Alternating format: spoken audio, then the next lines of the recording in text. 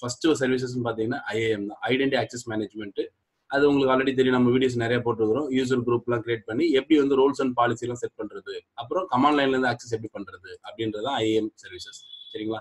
AWS மொத்த அக்கௌண்ட்டுக்கு மொத்த அந்த இதுக்கும் ஒரு என்ட்ரி வந்து பார்த்தீங்கன்னா IAM தான். அந்த IAM வந்து எப்படி வந்து ரொம்ப மினிமம் லெவலில் வந்து பர்மிஷன் கொடுக்குறது யூசர்ஸ்க்கு, இந்த மாதிரி வந்துட்டு கம்ப்ளீட் வந்துட்டு ஒரு செக்யூரிட்டிக்கு வந்துட்டு IAM தான் ஃபர்ஸ்ட் ப்ரிஃபரன்ஸ்.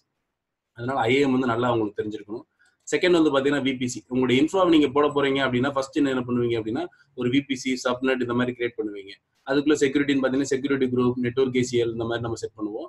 உங்களுடைய ஆன் ப்ராம்ல இருந்து நீங்க கனெக்ட் பண்ணா VPN கிரியேட் பண்ணுவீங்க. அப்போ VPC அப்படிங்கிறது செகண்டா நம்ம வந்து போட்டுருக்கோம். ரொம்ப ஃபர்ஸ்டா நீங்க தெரிஞ்சிருக்கணும் அப்படின்னு. தேர்ட் வந்து பார்த்தீங்கன்னா EC2 தான் மோஸ்ட். இன்னைக்கு வந்துட்டு ஒவ்வொரு கம்பெனிலையும் அவங்களோட பில்லிங் வருது அப்படின்னா அதுல மோஸ்ட் அமௌண்ட் வந்து பார்த்தீங்கன்னா அவங்களோட எலாஸ்டிக் கம்ப்யூட் க்ளவுட் இந்த EC2 தான் அவங்களுக்கு எக்ஸ்பெண்ட் பண்ணுவாங்க. அப்போ அந்த EC2 வந்து நம்ம கண்டிப்பாக தெரிஞ்சிருக்கணும். அதுதான் நம்மளுடைய தேர்ட் சர்வீஸாக அது இது பண்ணுறோம். சர்வர் நம்ம விர்ச்சுவல் மிஷின் அங்கே தான் லான்ச் பண்ணுறோம். அப்போ அதோடைய டைப்ஸ் என்ன, அதில் ஸ்பாட் இன்ஸ்டன்ஸ்ன்றாங்க, ஆன் டிமாண்ட்றாங்க, அதுக்கு என்ன டிஃப்ரெண்ட்டு, அதில் வந்துட்டு EBS எலாஸ்டிக் பிளாக் ஸ்டோரேஜ், அதில் EBS வால்யூம், அதில் என்னென்ன டைப்லாம் இருக்குது, அது எப்படி ஏம் எடுக்கிறது, ஸ்னாப்ஷாட்டு, அப்புறம் லோட் பேலன்ஸ், அப்புறம் ஆட்டோ ஸ்கேலிங், இது எல்லாமே வந்து பார்த்தீங்கன்னா EC2ல வந்து கவர் ஆகும். EC2 உங்களுக்கு மேண்டேட்டே தெரிஞ்சிருக்கணும் அப்படின்னு சொல்கிறோம். ஃபோர்த் சர்வீஸ் பார்த்தீங்கன்னா RDS. அதாவது EC2 ஒரு டேட்டாபேஸ் மெயின்டைன் பண்ணுறப்பல இந்த மாதிரி வந்து Cloudformation சர்வீஸ் நீங்கள் எதுவுமே OS எதுவும் மேனேஜ் பண்ண தேவையில்ல, அதுவே வந்து ஆட்டோமேட்டட் பேக்கப், ஸ்னாப்ஷாட் இந்த மாதிரிலாம் எடுத்துக்கிடுவாங்க. அந்த மாதிரி இருக்கக்கூடிய RDS வந்துட்டு நம்ம எப்படி வந்து ஒரு டேட்டாபேஸ் லான்ச் பண்ணுறது, அதை எப்படி ஒரு மேனுவல் ஸ்னாப்ஷாட் எடுத்து திரும்ப இன்னொரு RDS லான்ச் பண்ணுறது, எப்படி என்கிரிப்ஷன் பண்ணுறது, முன்னாடி என்கிரிப்ஷன் பண்ணலைன்னா எப்படி வந்து ஸ்னாப்ஷாட் எடுத்து எப்படி என்கிரிப்ஷன் பண்ணுறது, இந்த மாதிரி வந்து RDS நமக்கு வந்து தெரிஞ்சிருக்கணும். ஃபிஃப்த் சர்வீஸ் பார்த்தீங்கன்னா S3 வந்து கம்பல்சரி எல்லாத்துலேயும் பார்த்தீங்க அப்படின்னா இந்த மாதிரி ஆப்ஜெக்ட் ஸ்டோரேஜ்க்காக யூஸ் பண்ணுறது. அதில் எப்படி லைஃப் சைக்கிள் என்னென்ன லைஃப் சைக்கிள் இருக்குது, வெர்ஷன் கண்ட்ரோல் எப்படி பண்ணுறது, ஸ்டாட்டிக் வெப்சைட் எப்படி வந்து நம்ம ஹோஸ்ட் பண்ணுறது, அதில் எப்படி என்கிரிப்ஷன் எனேபிள் பண்ணுறது, இது எல்லாமே உங்களுக்கு தெரிஞ்சிருக்கணும். இது அப்புறம் சிக்ஸ்த் சர்வீஸ் பார்த்தீங்கன்னா Cloudwatch வந்து பார்த்தீங்கன்னா லாம்டா எப்படி ட்ரிகர் பண்ணுறது, டயத்துக்கு ஈவென்ட் செட் பண்ணுறது. தென் வந்து பார்த்தீங்கன்னா EC2 வந்து கஸ்டம் மெட்ரிக்ஸ், அதோடைய ஸ்டேட்டஸ் மெட்ரிக்ஸ். திடீர்னு EC2 ஆஃப் பண்ணா உங்களுக்கு வந்துட்டு ஒரு 70% யூட்டிலேஷன் ஆயிடுது ஒரு CPU அப்படின்னா உங்களுக்கு வந்து ஒரு இமெயில் அலர்ட் வரணும். இல்லைன்னா அதுக்கப்புறம் வந்து உங்களுக்கு வந்து சிஸ்டம் வந்து 90% மேலே பண்ணால் ரீபூட் ஆகணும்.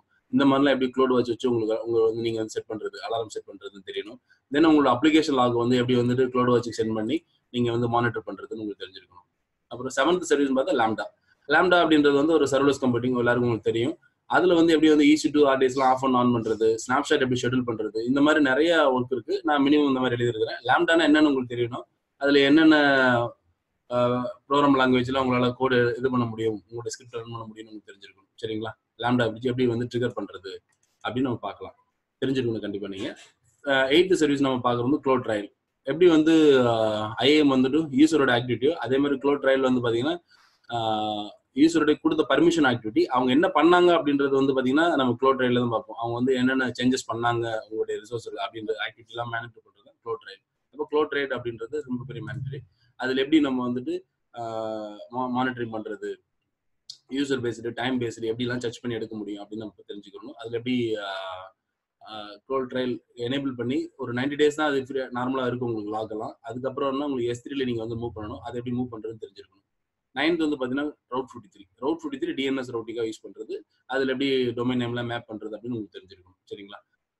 10th வந்து பார்த்தீங்கன்னா Cloudformation. இந்த இருக்க எல்லா ஒர்க்குமே நீங்கள் வந்து ஒரு கோடை வச்சு நீங்கள் இன்ஃப்ராவை போட முடியும், உங்கள் ஆட்டோமேட் பண்ண முடியும். அது எப்படி ஒரு EC2 VPC எல்லாத்தையும் வந்து நீங்கள் ஒரு ஆட்டோமேஷன் பண்ண முடியும். ஒரு டெம்ப்ளேட் வச்சு நீங்கள் வந்து Cloudformation நம்ம ஃபியூச்சரில் வீடியோ போடலான்னு இருக்கிறோம். அந்த எப்படி ஆட்டோமேஷன் பண்ணுறது தெரிஞ்சிருக்கணும். அதுதான் அந்த சர்வீஸ் தான் 10th சர்வீஸை போட்டுருக்கிறோம். 11th வந்து பார்த்தீங்கன்னா SNS நோட்டிஃபிகேஷன். இதில் எல்லாமே CloudTrail, இதில் CloudWatchலாம் பார்த்தீங்க அப்படின்னா எப்படி நோட்டிஃபிகேஷன் சென்ட் பண்ணுறது அப்படின்றதுக்கு நீங்கள் டாபிக் கிரியேட் பண்ணி சப்ஸ்கிரிப்ஷன் நிறைய இமெயில் ஐடி அதில் ஆட் பண்ணி எப்படி வந்துட்டு நீங்கள் நோட்டிஃபிகேஷன் சென்ட் பண்ணுறது அப்படின்னு தெரிஞ்சிருக்கணும். 12th சர்வீஸ் நம்ம என்ன சொல்றோம்னா CloudFront, அதாவது CDN கண்டென்ட் டெலிவரி நெட்வொர்க்கு. இது எப்படி S3 ELB-யோட மேப் பண்ணுறது, மோஸ்ட்லி வந்து S3யோட எப்படி மேப் பண்ணி நம்ம வந்து யூஸ் பண்ணுறது அப்படின்னு தெரிஞ்சிருக்கணும். 12th 13 வந்து பார்த்தீங்கன்னா எலாஸ்டிக் BeanStalk.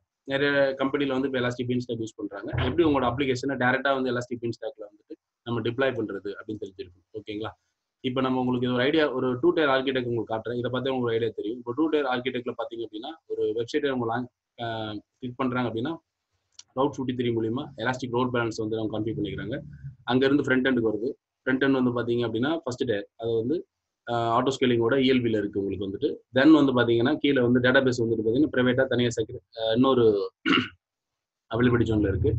அப்போ இதில் இருக்கக்கூடிய ஸ்னாப்ஷாட்லாம் பார்த்தீங்கன்னா ஈஸி டு ஸ்னாப்ஷாட்னா S3ல இருக்கும், இபிஎஸ் ஸ்னாப்ஷாட் எல்லாம் S3ல இருக்கும். தென் வந்து பார்த்தீங்கன்னா அடிஷனல் சப்டொமைன்லாம் பார்த்தீங்கன்னா CloudFront மூலியமாக அவங்க S3ல வந்துட்டு மேப் பண்ணியிருக்காங்க. இதுலேயே உங்களுக்கு தெரியும் மோஸ்ட் ஆஃப் சர்வீசஸ் நம்ம வந்துட்டு இதில் யூஸ் பண்ணிருக்கோம். இதுக்கெல்லாம் பேசிக்காக வந்து நம்ம யூபிசி வந்து கான்ஃபிக் பண்ணியிருக்கணும். ரவுட்டிங் டேபிள் இந்த மாதிரி எல்லாமே நம்ம வந்து கான்ஃபிக் பண்ணியிருக்கணும். கரெக்டுங்களா? அப்போ இதை பற்றி உங்களுக்கு தெரிஞ்சிருக்கும். இந்த மாதிரி ஒரு 2 tier ஆர்கிடெக்ட் நீங்கள் இது பண்ணுறதுக்கு இந்த சர்வீசஸ் இப்போ நம்ம பார்த்த மோஸ்ட் ஆஃப் சர்வீசஸ் இதில் வந்திருக்கும். பிஹைண்ட் ஆஃப் நம்ம வந்து ஐஏஎம்மோ விபிசியோ இதுக்கு இந்த இன்ஃப்ராவை நம்ம வந்து மானிட்டர் பண்ணுறதுக்கு மேனேஜ் பண்ணுறதுக்கு கண்டிப்பாக நம்ம வந்துட்டு அதை பற்றிலாம் தெரிஞ்சிருக்கணும். சரிங்களா? அப்போ ஒரு AWS ஜாபுக்கு வர்றாங்க அப்படின்னா ஒரு லினக்ஸ் டொமைன் இந்த மாதிரி ஒரு டொமைன்லேருந்து வர்றாங்க அப்படின்னா அவங்க வந்து என்னென்ன சர்வீசஸ்லாம் மேனிட்டரியாக தெரிஞ்சிருக்கணும் அப்படின்னு நம்ம இன்னைக்கு பார்த்துருக்குறோம். இதில் ஏதாவது உங்களுக்கு டவுட்ஸ் இருந்ததுன்னா நீங்கள் கமெண்ட் செக்ஷனில் இது பண்ணுங்கள்.